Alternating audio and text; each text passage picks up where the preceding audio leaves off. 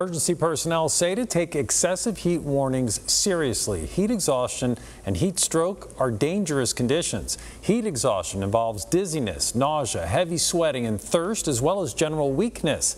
Then heat stroke adds confusion to those symptoms and can lead to a loss of consciousness, permanent disability, even death.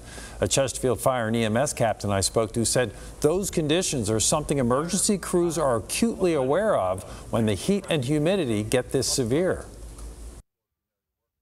We educate our folks on knowing their body, knowing when they're at a condition where they need to take a rest, but it also relies on these folks know their crews, and they know when somebody is just not acting appropriate, and they'll pull them to the side and get them to what we call rehab and get them cooled down using one of our cooling chairs, or get them in our medical services unit that we have that we're using for rehab these next few days and get them cooled off.